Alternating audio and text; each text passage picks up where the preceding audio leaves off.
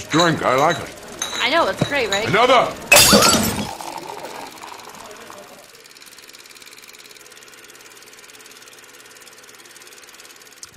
What is going on, everybody? Welcome to another new episode of Film on Tap, where we've got the tap that never runs out.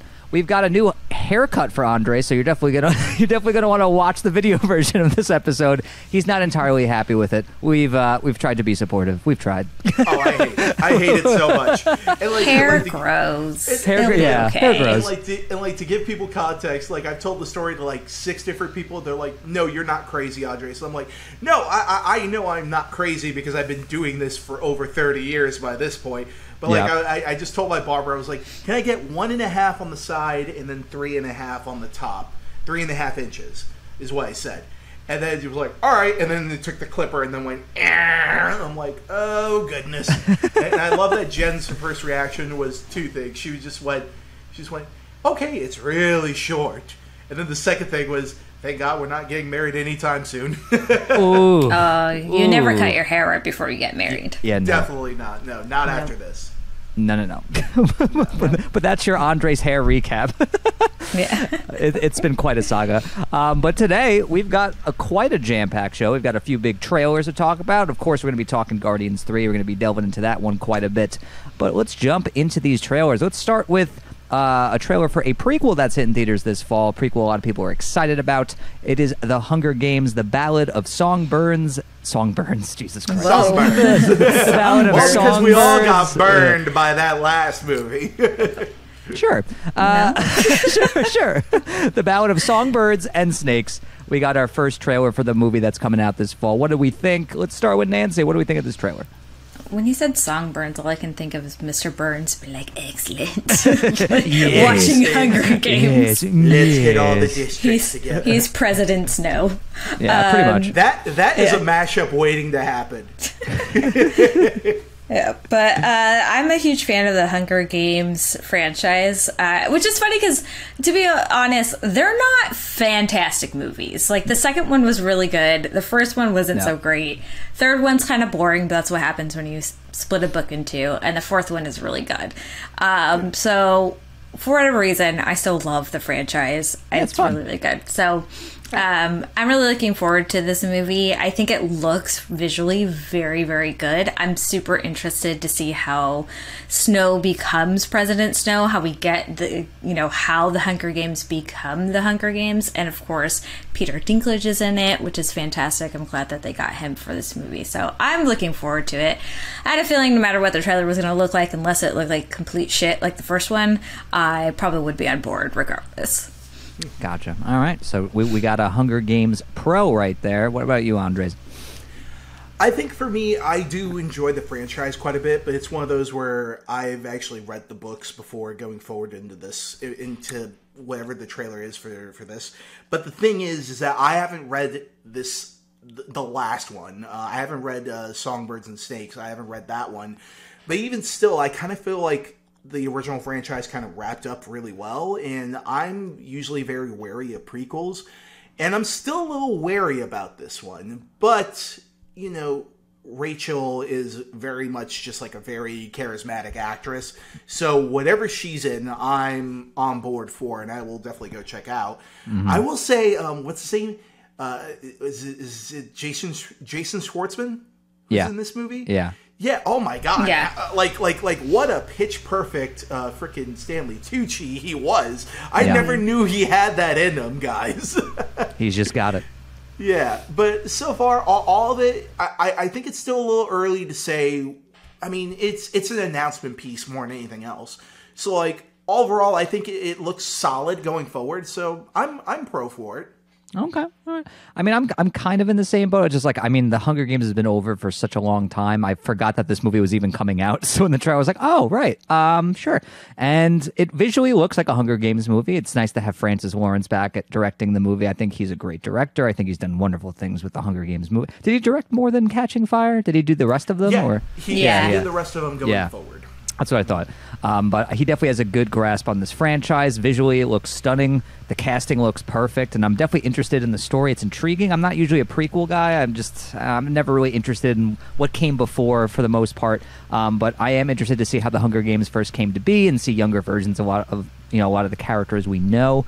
So yeah, I mean, it's fine. It's a fine trailer. It does its job. It has me kind of intrigued, but other than that, like, it didn't like wow me or anything. But yeah, I guess I'll see it.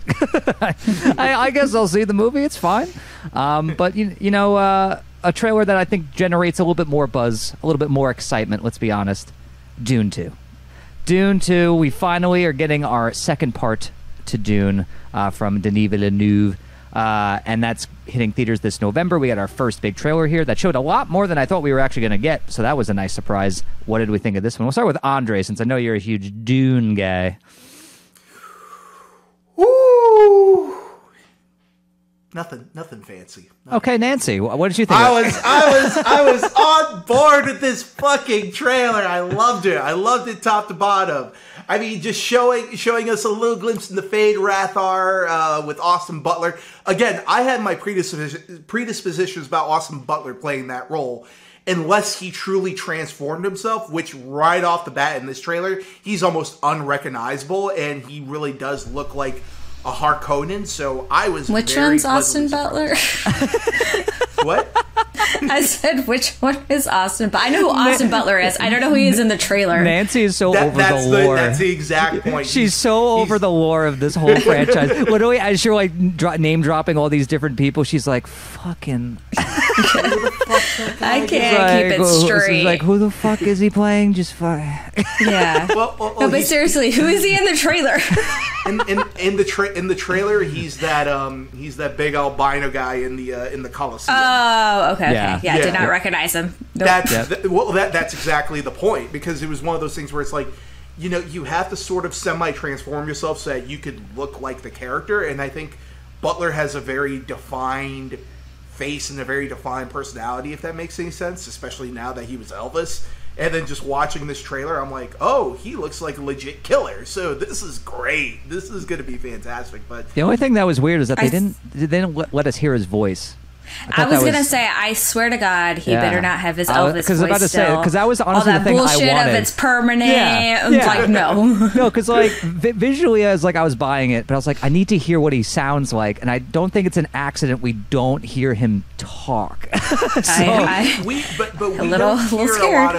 don't hear a lot of people apart from the main crew that's on Dune, and then also the princess who Florence Pugh's playing, and she nails it, dude. I mean, I just need him to not sound like Elvis. That's all I'm saying. Yeah, that's what I was concerned about too. Yeah, because I went in and was like, I know visually he'll look cool, but like I need to know that he doesn't just sound like Elvis but bald. Bald Elvis. Yeah. Oh man, see that's the hope with that. But everything else from what we've seen so far about this movie has me really excited. We haven't even been introduced to the Emperor, who's played by Christopher Walken. We haven't even been introduced to a majority of the players in this second part. And so far, everything I've seen about it, like as soon as I saw this trailer, I'm like, this is why this is my most anticipated movie of the year. This is exactly it. There you go. But Nancy, since you're so deeply invested in the lore and the mythology and the characters, I'm really interested to hear from you. I think you hit the nail on the head of just, it's a lot. I very quickly realized I need to rewatch the first one, because I had no background on Dune whatsoever when the first movie came out. I had no idea what it was about. I had like nothing. So watching it for the first time, it's such a long movie. There's so much to absorb. Seeing it the one time and then seeing the trailer, I'm like, yeah, I don't really remember what the hell happened in the first movie. I need to rewatch this. That literally reminds me of like when we sat my dad to watch Tenet for the first time. My dad was so excited to see that movie, and we watched. I think it was like right after Christmas dinner or whatever. And we watched the movie. I'm looking at him, and I could tell he's being overwhelmed by this movie. And as soon as the credits roll, he gets up, he looks at me, doesn't say a word, and just goes. And he's like, I'm going to bed. Well, it's also one of those movies that doesn't really do a good job of... Oh, it's and you can't hear what anyone says. It's like... That's pretty much what the dialogue sounds like. Nolan, I'm looking at you right now. Don't do the same shit with Oppenheimer. He's going please. to. He's probably going to. If he does, you will lose much more worse to Barbie than you already are going to. Wow. Okay. Threats are being made. But did the trailer get you excited despite everything being a little overwhelming?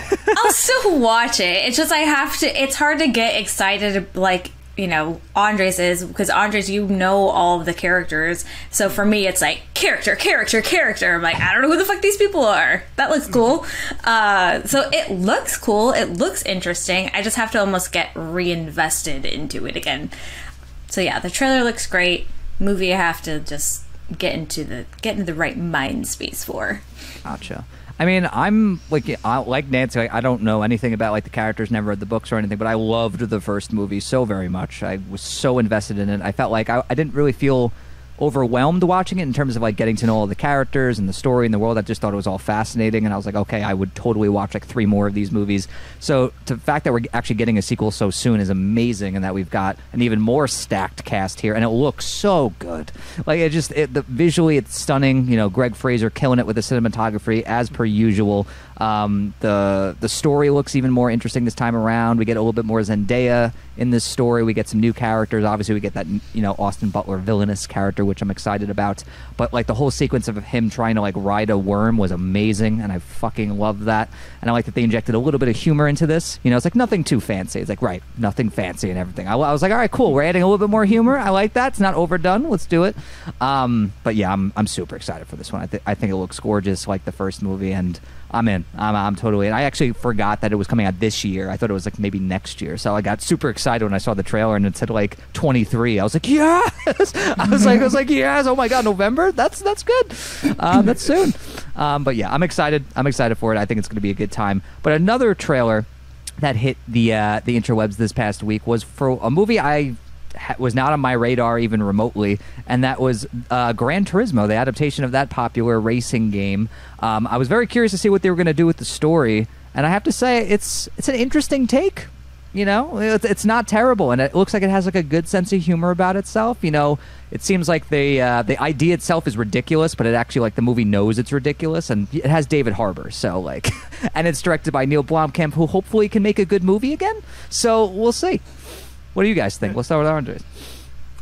Honestly, when they announced the Gran Turismo movie was coming out, I'm a big gamer. Gran Turismo was always like the driving simulator, if that makes any sense. It's like, okay, this is cool and all this other stuff, but it was never really my cup of tea. Whereas the second that they announced that they were making that into a movie, I'm like, I just got flashbacks to what's his name?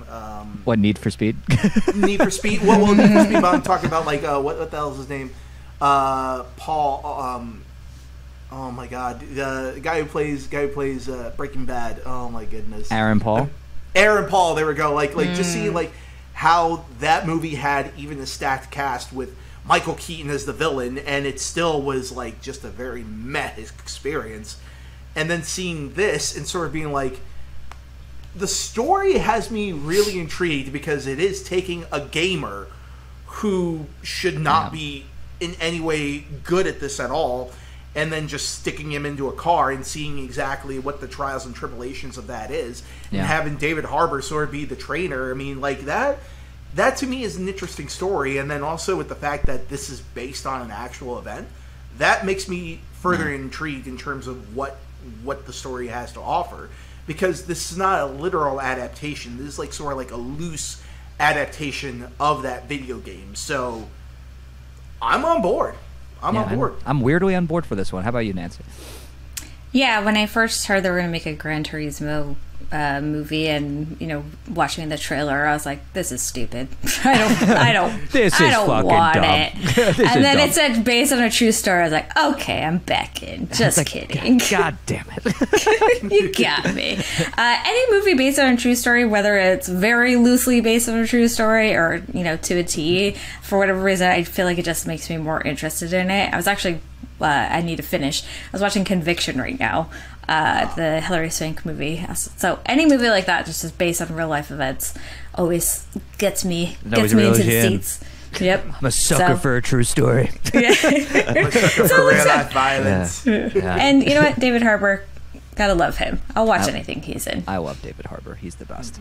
Even that Santa movie. It was great. Oh, I love the Santa movie. I love I know. Violent Night. I can't remember what. Oh yeah, Violent Night. I was like, whatever that movie was. Yeah, I thought we all reviewed it. Yeah, we did. That's what I'm saying. I'm saying even a ridiculous movie like that, I will watch him in and I will enjoy. Yeah, he always elevates whatever he's in, whether the movie's bad or good. He's always a good part in it or a highlight. But now it is time to jump into the main event, everybody. What everyone's been waiting for. Let's talk some Guardians of the Galaxy Volume 3. We all got a chance to see it. It hit theaters this weekend. Huge movie for Marvel. Hopefully, one that'll lead to some better movies, because I frankly think this is the best thing they've done in quite some time. Let's talk about it. Obviously, there's going to be spoilers, so if you have not seen the movie, definitely stop watching or listening and come back after you have, because it's going to be very spoiler heavy. So just generally, before we dive into spoilers, what did you guys think of the movie? We'll start with you, Nancy. I thought it was really good. I did not expect to get teary-eyed within the first 30 seconds of the movie. So I was like, oh, okay, this is great. It's like, all right. Yeah, no, it was very good. And they hid the fact that the whole movie was going to revolve around Rocket very that well. Was great. Yeah, that was great. I did not expect that. But I like that. I like that they didn't give us the main plot of the movie, but still kept us interested. And I think that was such a smart way to go about it. I also love a movie that sticks to a theme, but various different ways. And I feel like the theme of this movie was all about letting go. So you have Rocket letting go, which we'll get into details later, but Rocket letting go, you have Quill letting go, you have even oh my gosh, I can't think of the other one I was thinking of. But anyways, just a lot of I feel like that was just the theme of the movie, of letting go of a lot of stuff in your life, whether it be a person, whether it be guilt, whether it be all these different things.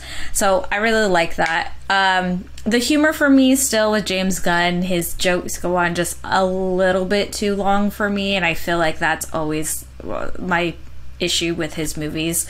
But other than that, I really enjoyed it, and I got a little teary-eyed. Didn't actually cry, but I never do. Because you're a monster. If you get me a little teary-eyed, then you won. Then you hit me in the feels. If you show the chink in the armor, you got me. How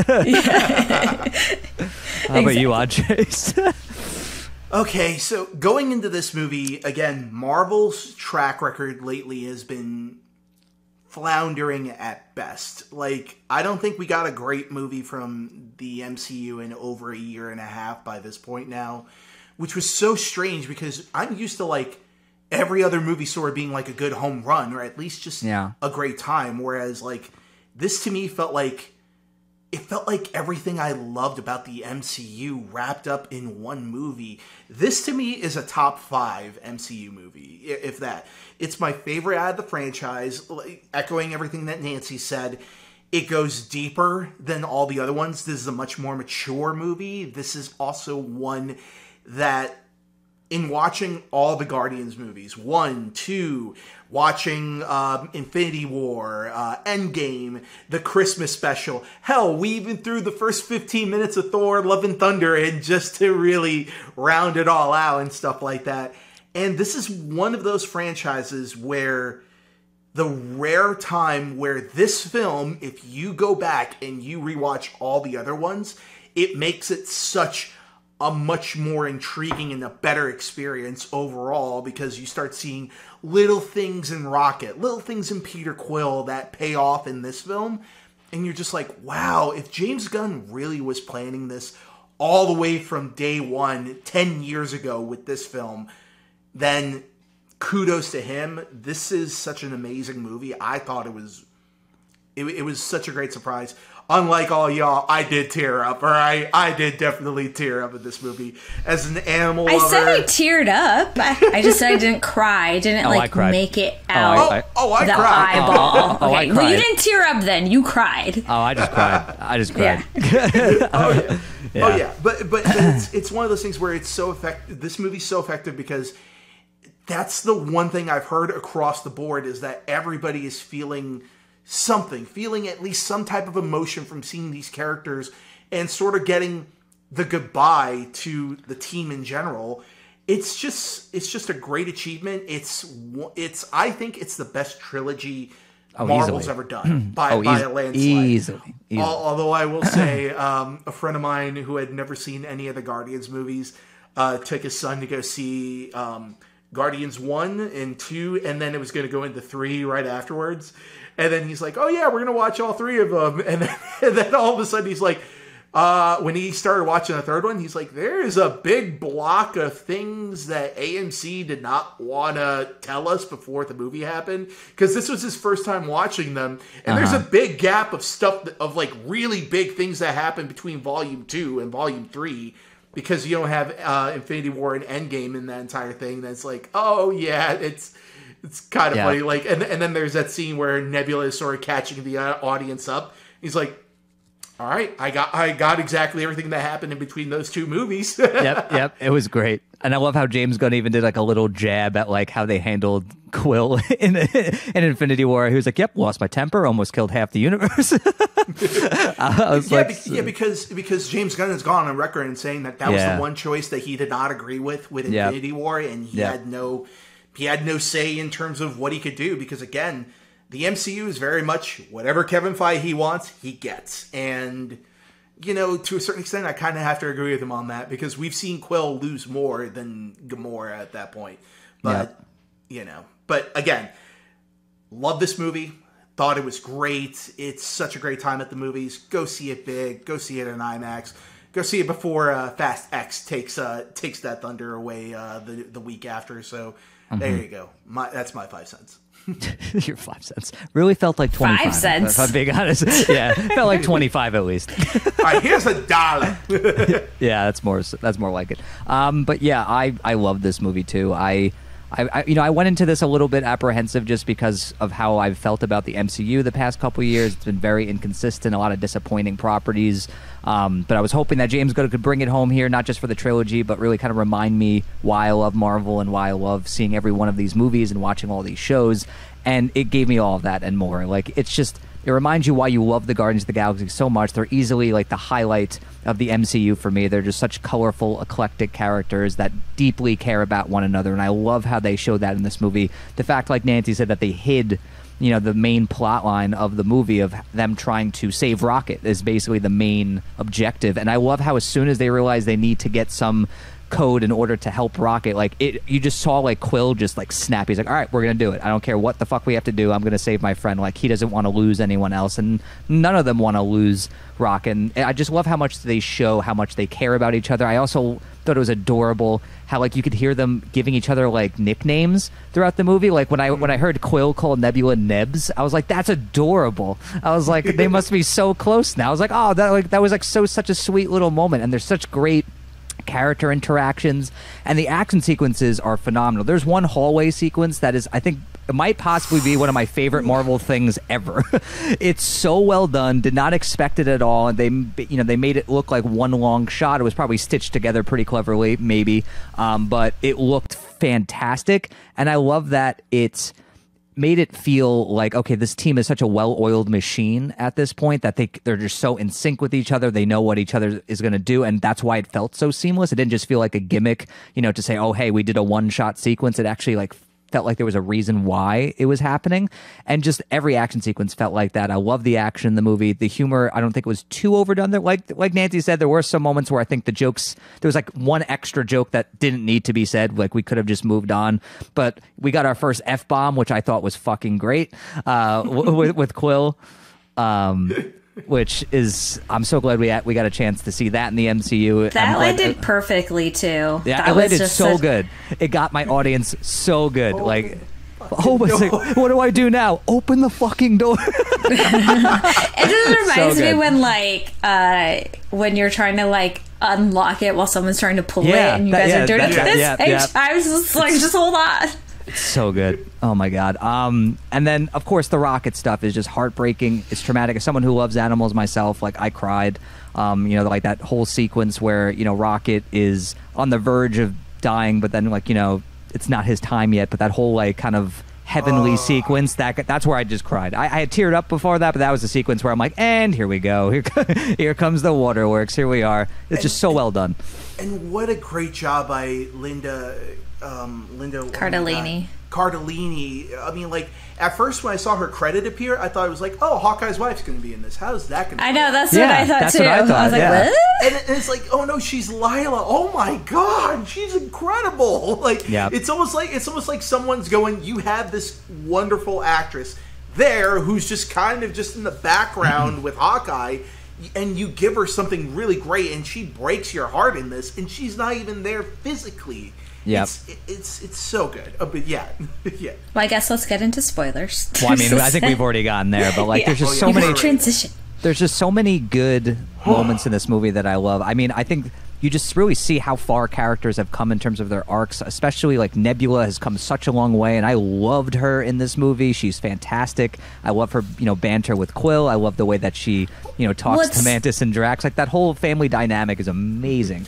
And it's interesting because it's almost like she switched positions with Gamora, where now Gamora's the one that's kind of rough around the edges. She doesn't really trust a lot of people. You know what I mean? And then Nebula's more all about like being part of this family now and has really softened up. So it's interesting to see their dynamics change. And she's, giving Gamora, I feel like she's trying to get her where like, hey, I remember you as this like nicer person. Like, hey, remember, we're sisters. We've come a long way. But of course Gamora doesn't know that part of it. Yeah, and it also goes to show, like, Quill is not the only one that lost somebody when Gamora died. Like, even watching Volume 2, there's that moment where Nebula just tells Gamora, like, you were so adamant about always coming out on top. You never thought about what I wanted, and every time you won in a fight, my dad would replace a body part with me and would cause me so much pain, and you never once took it upon yourself to basically notice how much I was suffering. And then that Gamora, the second she realized that's when she sort of lightened up, and she really wanted that sister. Whereas with this Gamora, we don't necessarily have exactly that same interaction, but you do feel like there's the mutual respect between the two. But there is a difference between the mutual respect and the mutual love that they have for one another that they had in the previous films. But, also talking about Gamora as well, I mean, I just love the fact that James Gunn did not end this movie with Peter Quill and Gamora getting back together. Or at least, that was a good move. Yeah, like it sort of felt like they were heading down that road. And then it just showed, you know what, Peter, you were in love with another person. I'm not that person. Yep. And there was also just the sense of, like, will Gamora join the Guardians again? And by the finale of the movie, I love the moment where she heads back to the Ravengers, and then she sees everybody that's there, and they're all happy to see her, and it feels like a family unit right then and there. We just saw that off screen, and that sort of, like, gets you in the mode where it's like, you know what? It's probably like even though it sucks that she's not back in on the Guardians, this is where she's the happiest. She had the same exact thing happen with the Ravengers that happened with the Guardians with the last film, and that's ultimately at the end of the day what's more important for this character. And I think that's what Quill realizes by the very end, is that she's happy with these other people. You gotta let them go, and you gotta find a way to move on. So, oh goodness, I really, like, we're all talking about the Rocket stuff, but even the Gamora stuff and the Nebula stuff I thought was really fantastic. Well, that's what I meant by, sticking to the thing of, letting go, because Quill had to let go of the fact that this isn't the same person that he loved. It literally is not the same person, even though he wanted it. He kept trying to remind her of how they were in love and how, get her back to that place, and he finally had to realize that that's not her and kind of let go of Gamora in that sense. And then you have Rocket letting go of that guilt of feeling that he's the cause of all his friends' death, and feeling guilty about that. And I feel at the very end he finally let that guilt go and realized he could be like part of this family. So I really liked it. And I really loved the friendship between Mantis and Drax. I was just about to say that too. I love them together. Like, that scene was so that was great. Another letting go. Go ahead. I love that scene where like her and Nebula are having a fight and she's defending Drax, and he's like, he's like, yeah, he's dumb, but he's the only person who doesn't fucking hate himself. And I was like, that's so true. And then like how she quickly just makes him forget that she called him dumb. I thought that was kind of sweet. Oh, I like that part. Yeah. But she's like, never mind. So, But it was she's just like forget. it was just like such a sweet friendship, and like when they said goodbye at the end and Drax is all teary-eyed, I really felt that. I was like, like all of them, they don't want to let go of each other, but like they know that for them all to really be happy, they need to. And we finally got to see him as a dad, and that was the other one I was thinking of. Was I feel like he let go a little bit of that, not necessarily the pain of losing his daughter, but it was almost like, okay, I'm ready to like be a dad revisit again. Those feelings and like take care of these kids, and we saw him in dad mode, which was really nice. Yeah, and Nebula's line completely destroyed me when she's like, you weren't born to be a destroyer, you were born to be a dad. I was like, Yeah. I was like, that landed perfectly. I was like, fuck. I was like, And I remember watching that trailer for the first time and being like, Drax is going to be the one that goes. And then as we got closer to it, we were just like, oh no, Rocket's going to be the one that goes. And then literally when the movie comes out, none of them. Yeah, none of them die. This is one of the few stories where we had a legitimate happy ending for everybody. Like maybe not necessarily happy in the fact that they all stay together, but they're all happy in the sense that like Mantis says, they don't hate each other by the end of this movie, or they don't hate themselves. Yeah. They all come to some sort of an emotional catharsis in the film that they're able to deviate and they're able to separate from one another. And that I thought was such a beautiful message and such a great little way to wrap up this particular set of Guardians. So, and I will say one part I really liked. I was talking to Khan about this. So at the very end, throughout the movie, Gamora's like, what the hell? How do you understand what Groot is saying? All he's saying is, I am Groot. And at the very end, she starts understanding him. Yeah, that was awesome. And then, so at the very end of the movie, when Groot says, I love you guys. Oh, our theater lost it. Everyone was like, what? I was like, oh, yeah. But Khan was saying he was reading that there's a theory of, like, similar to Gamora, the more that she got close to him and started caring about him more, she actually started understanding him. So the theory is that, like, because we've been through 3 movies now, we've gotten to know Groot, that like us as an audience are starting to like understand what he's saying. So I thought that was a cute theory. Interesting theory. Yeah, that's great. I don't know if it's true, but that's a cute theory. I'm sure James Gunn would just be like, I'll take that. I'll take that. James Gunn at some point is going to go on Twitter and he's just going to be like, yes, that's exactly what I thought.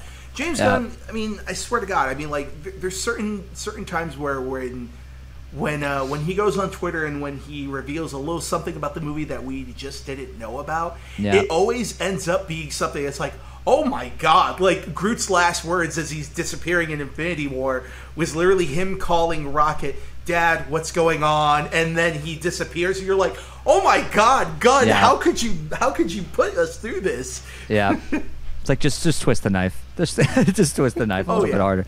But question, though, what do we think of Will Poulter as Adam Warlock? I think he did a good job. Obviously, I don't have any background on Warlock or any of these, but he felt shoehorned into the movie. I felt like he wasn't really utilized a lot. By the end, it kind of paid off, but it just, I don't know, it just didn't feel like it fit together well. I guess shoehorned is the best way I could explain it. Okay. All right. How about you, Andres? How'd you feel about him? I'm a little mixed on Warlock because Warlock is one of those characters that if you read the Infinity Saga, he went up toe-to-toe with Thanos with the Infinity Gauntlet completed. Like, this is a character who's that strong and that powerful. So the second when he first appears and he does all that damage, I mean, like, God, I mean, he for a second, I was worried that we lost Groot. Because the second that Groot wraps around him and he comes right down and his entire body is burnt except for the head, I was like, oh my God, did we just lose Groot? I was like, and for a character that is that powerful and is that strong and that much of an intimidating presence in the comics, they did sort of try to humanize him a little bit and try to sort of turn him into a little bit of a punchline or a joke with the dog a little bit, where he's like, oh no, that's terrible. I love this dog. I mean, but although I still like those little touches here and there, I do have to agree with Nancy. It sort of felt like he could have been sort of the secondary antagonist, if that makes any sense, where they kind of turned him into a little bit of a lackey in this. But overall, it's just fine. I would have liked to have seen something a little more closer to the comics, because he is that formidable of an opponent, and especially going up against the Guardians, I thought that was great. I don't have any major complaints about it. It's just, it feels like we didn't get enough of him, but we didn't get enough of him, but we didn't get too little to the point where it really became a downgrade for me, if that makes any sense. He fit perfectly where he was supposed to. I hope we see him in more installments of the MCU, and I thought Poulter did a great job. Well, I feel like they made that clear in the mid-credit sequence where he's now a member of the Guardians with Rocket at the helm. So, so we'll definitely be seeing more of him. But, yeah, I mean, they definitely made it clear early on, like, you know, he was, like, taken out of his cocoon early, and he was basically, like, an adult infant who was just kind of, like, still trying to, like, learn how to be an adult or whatever. So, like, that's why, like, I enjoyed his performance and understood kind of, like, why he didn't really know, like, where he fit in. Like, you know, is he supposed to do this? Is he's, you know, just taking orders? Like, he was still trying to figure out his place, so I felt like it kind of worked how kind of, like, I don't know, messy he was every time he showed up. So I was just kind of like, he doesn't really know how to be, you know, like himself yet. Like he's still kind of growing into himself. So yeah, he's going to be fucking weird. And he's going to be, and he's just going to destroy shit. And he doesn't really know how powerful he is. Like he could do all this shit and he's still learning how strong he is. And he's also getting used to his costume too. Like the second he comes in and he bashes Rocket, he's like, and then he's like fumbling around with his cape. I thought that was hilarious. Yeah. But yeah, and then but again, like Will Poulter, I thought did a great job with that. Oh my goodness, I was gonna say. I thought it was weird that he called her. What? I was gonna say I thought it was weird that he kept calling her mom, because I was like, you guys don't look like that much of an age difference between each other. Yeah. I don't know. It like threw me off. I was like, wait, is that like? Yeah. Was that literally supposed to be his mom, or is it like, oh, okay, I wasn't sure. It's because in that universe, the way they make progeny is basically by growing them in cocoons. Because in the second Guardians movie, there's that moment where it's like, well, like Peter Quill makes sort of like a quip about how they actually make Earth babies in comparison to the Sovereign, and he's like, and then she's like, oh, maybe someday you should show me exactly how we do that. And then Gamora sort of takes that as flirting, and it's like, so they all grow their progeny in cocoons, but with, I don't know, but it also feels so weird, and I was discussing this with a friend. We got that post-credit where they were going to introduce Adam Warlock over 6 years ago. Yeah. And then this was sort of the payoff to that. That's what sort of felt a little disappointing about it, to me at least. But a very minor nitpick for me at best about Adam Warlock. I thought Will Poulter did a great job, though. Yeah, I mean, I'm just happy that James Gunn got to actually follow through on that post-credit, and it wasn't one of those post-credit that like ended up having no significance, which we've gotten before. So I'm glad he at least got to follow through on that. But we did touch on the High Evolutionary. What did we think about the villain of the movie? Okay. Okay. I guess. No. Didn't like it.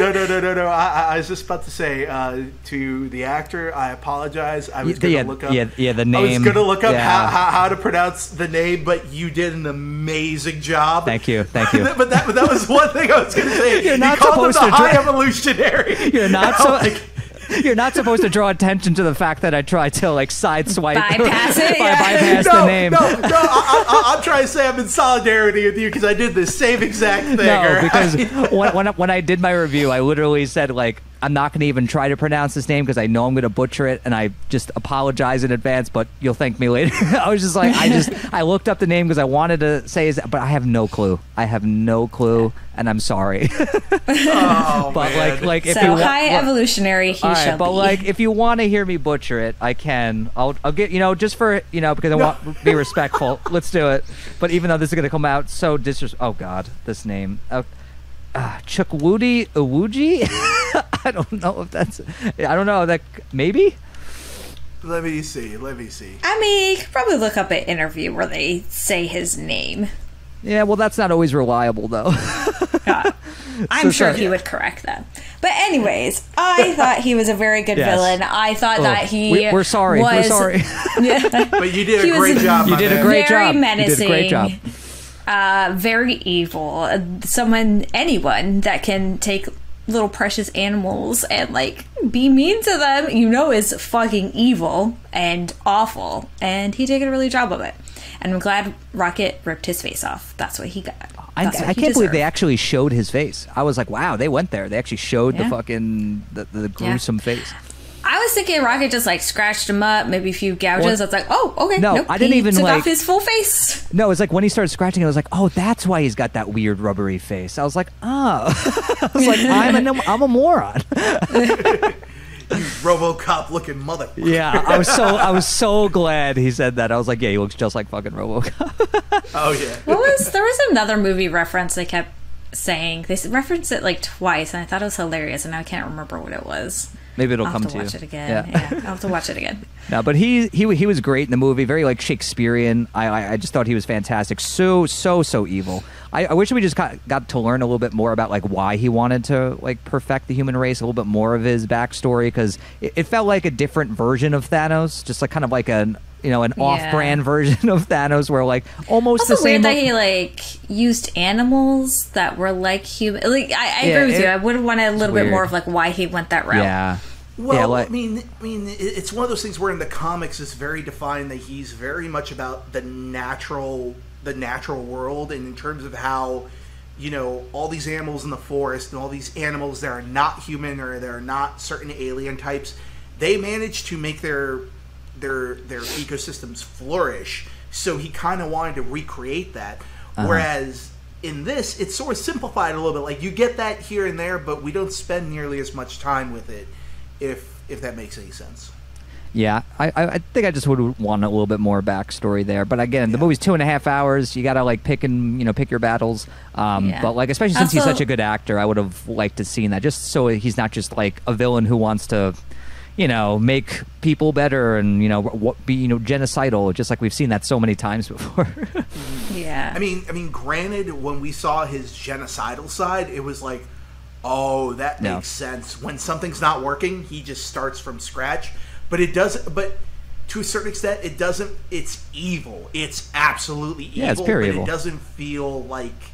It doesn't feel like he's. He feels like he's legitimately doing the right thing, but the means that he's doing it for is freaking insane. I mean, even to the point where, oh my god, I don't think. I never thought in a million years we would get a live-action movie where we see Counter-Earth, which for all you comic nerds that don't know, Counter-Earth is the Earth in Spider-Man Unlimited, the weird Earth where everyone is sort of half animal and half something else and half human. That I never thought we would ever get that in a live-action movie, and the thought that we got that in this is bananas to me, and it felt so intrinsic to the story, and also with the High Evolutionary as well too. There's so many different avenues and aspects to go about that character that, again, I think they simplified him enough to everything that we know about him in the movie is what you need to know for this story. Because the story about this, it's all about Rocket, and Rocket is the primary point of view that we see in this film. Oh, and I also how Rocket somehow came out with an accent. That was like, did they give him an accent? Did he just develop an accent somehow? I thought that was also shout out to Bradley funny. Cooper for crushing it. Oh, yeah. God. I always forget that he like voices him. That's like how good he is as Rocket. Yeah, and honestly, two things about just this entire performance, this entire movie in general. I mean, Bradley Cooper, fucking amazing job in this movie, an amazing job with having to sort of keep sort of like an emotional through arc for Rocket all the way through that. Yeah. When you watch that scene in the original film where he's like, I didn't ask to be made into a monster and tear apart, and then you could literally feel the performance every time he does that. And it was especially true in this movie. But, I mean, thank God we got Bradley Cooper in, because I don't know if I would have liked Adam Sandler as Rocket Raccoon, which is what was being bandied around at the time. Oof. And apparently Perlmutter was very adamant about casting a comedian for that role. thank God he lost on that front. But also, goodness, I mean, I remember driving away from the theater and talking to Jen about this and being like, thank God James Gunn got to direct this movie, because there was a time where he was fired from it. Yep. And that he wasn't going to do it. I can't imagine anybody else making a story as emotionally reverent and as emotionally intense as this one was, and so satisfying that it's just it makes me so thankful that we have Gunn in on this front. Yep. I also didn't realize that Rocket didn't realize he was a raccoon. I always thought when he said, like, I'm not a raccoon, I thought he was just being like, shut the hell up. Like, don't call me like an animal or something. Yeah, I love when he's he like, he's like, I am a raccoon. Yeah, I love when he actually calls himself Rocket Raccoon. I was like, that's dope. That's dope. Yeah. I love that. Love it. Love it. So good. And it was also great seeing Peter see his grandpa. Like, I feel like that was awesome. Him going back to Earth, because I thought that was great that they explored that. I forget who he was talking to, where they were just like, like when you left Earth, like you still had family there. They might still be alive. Did you ever think about that? And like really made him like really question want to himself. talk about this? I'll talk about it all day. Oh no! I'm talking about the scene where like he's literally shutting down the shields. Yep. Oh, I know. But yeah, like that whole scene where he gets to be reunited with his grandpa, and his grandpa immediately recognizes him. Love that scene.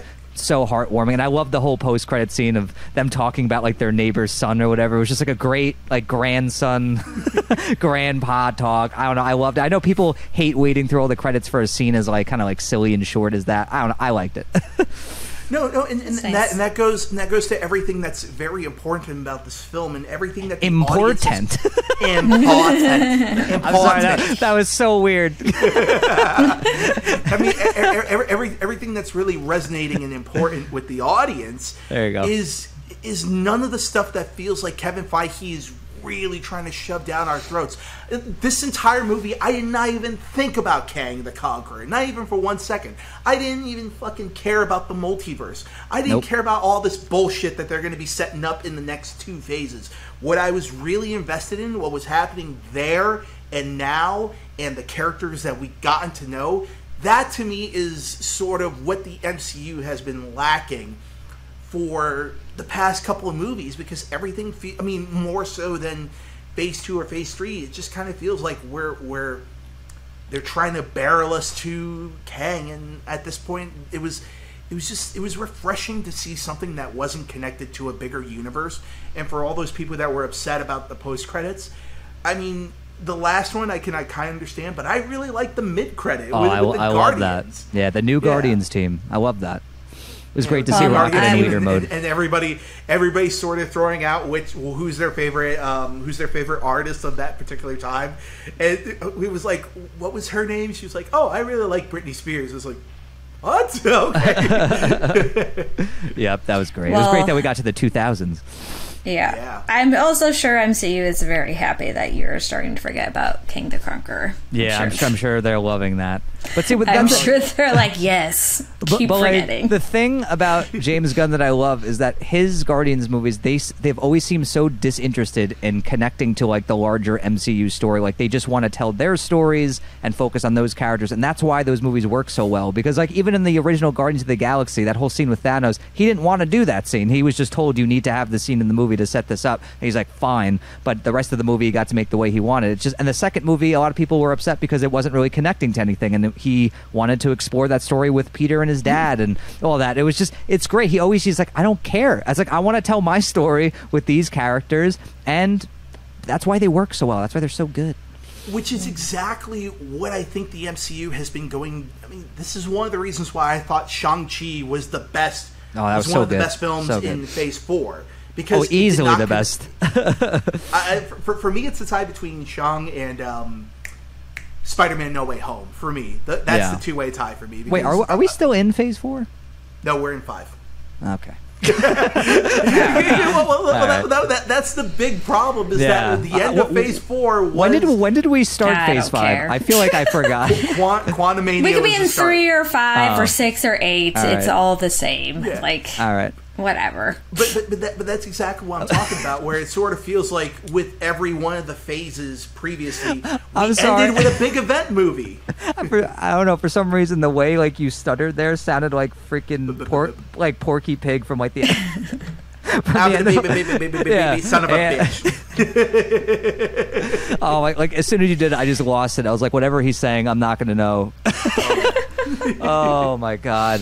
Woo! That's how you know we're getting to the end of the show. Yeah, that's how you know. Oh my God. But anyway, let's give this a rating out of 5 pints. What would we give Guardians of the Galaxy Volume 3 now that we've talked about it in depth? Let's start with Nancy. What would you give it? I'll say 4.5. It got me in the feels, so that's hard to do. All right. Solid. How about you, Andres? You know what? I'm going to go down the same road and say that this is the best of the franchise. This is a top 5 MCU movie for me, so I'd be very, I'd be very, very, very, very interested. Whatever the word is that you're looking for. Reminisce. I'm very whatever the word is I'm trying to think of right now. I feel like your internal system is like trying to reboot itself. My internal system is very much now if I could just reach towards Tom and just be like, you will not laugh. you just will pull a not. mantis. Yep. You are hopelessly in love with him. I love that scene too. All right. He's like, every time. Every time. But if I was to give this a rating, it's a 5 out of 5 for me. It's absolutely a 5 out of 5. Nice. And this is very rare when the last 5 out of 5 that I gave was for John Wick. And again, that felt like it was a culmination of that franchise, and it ended so well. And then this one as well too is a perfect culmination of Guardians. I mean, God, yeah, it's absolutely a movie I fully recommend anyone. I fully recommend anybody who is able to stomach it, because this movie is not for everybody. I will be the first in line to say that this movie is far more mature than all the other ones. This movie feels like if you had watched the first Guardians movie when you were 8 years old, this is the Guardians movie that you're going to get as a high schooler, if that makes any sense. Like, this is the movie that feels like the franchise has matured to something different and it's become more mature. I don't necessarily know if I would recommend this to kids, but for, maybe they might have a good time, maybe they might not, or maybe they might get traumatized at seeing a rabbit with freaking teeth. Rabbits do have teeth, but okay. You mean with the legs or whatever? Well, like that. You rabbit mean had, metal over? Yeah, it was metal over. Yeah, not teeth. I thought that was like a jaw trap or something like that. But anyway, but yeah, 5 out of 5. 5 out of 5. 5 out of 5 is what I'm saying. 5 out of 5, but with the caveat that this is a much more intense and much more mature film. Gotcha. I'm gonna go with Nancy's rating here. I'm gonna go 4.5, because I do feel like I said I wanted to learn more about the High Evolutionary, and we didn't really get to. So he was more just like evil, and that was pretty much it. Even though that was a great performance, and I also do feel like the movie was just like a smidge too long. Like I did feel the 2.5 hours. Like it felt like there were some bits here that could have been taken out, trimmed the fat a little bit. But other than that, it really is a super satisfying, well-made, beautiful conclusion to this trilogy that cements the Guardians of the Galaxy as easily the best MCU trilogy. This is definitely one of my favorite MCU movies, the best movie they've done in a long, long time. So I was very, very happy with it. But let us know in the comments what you thought of Guardians of the Galaxy 3. Did you love it? Did you hate it? Did you feel like it was just okay? Let us know in the comment section below. And, of course, let us know what you thought about the trailers we talked about, all 3 of them.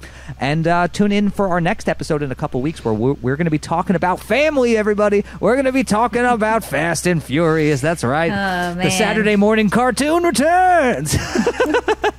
Guess I'm going to have to watch 2 through 9. You've never seen 2 through 9? Nope, I haven't seen. I fell off after the first one. Rough. Okay, yeah. so I really like the first one, but you're gonna have to watch 2 and 9, and then Hobbs and Shaw because Shaw. Yeah. Do I though? So enjoy your journey. Enjoy your journey. So much. But before we head on out, Nancy, where can the people find you on the interwebs? You can find me at PL_Band-Aid on Instagram and Twitter. Ooh, I switched it. I don't like that. Twitter and Instagram. That's what I usually say. Ooh. It like felt wrong. My OCD was like, ugh, that don't like that.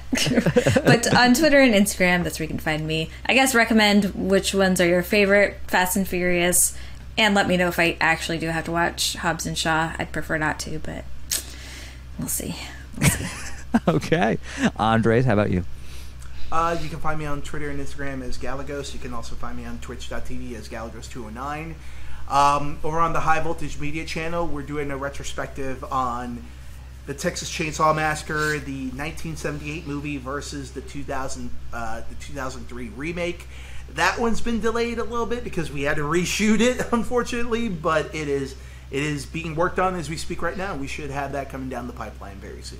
Very, very cool. And if you want to follow me on the interwebs, you can find me on Twitter and Instagram at Tom Chattelbash, and you can find me on Facebook and YouTube at Chattelbash Reviews. And of course, you can find all three of us here on the Film on Tap podcast, where we have new episodes every other week. And until our next episode, thank you for watching or listening to Film on Tap, where we've got the tap that never runs out. We'll see you guys. WGA strong!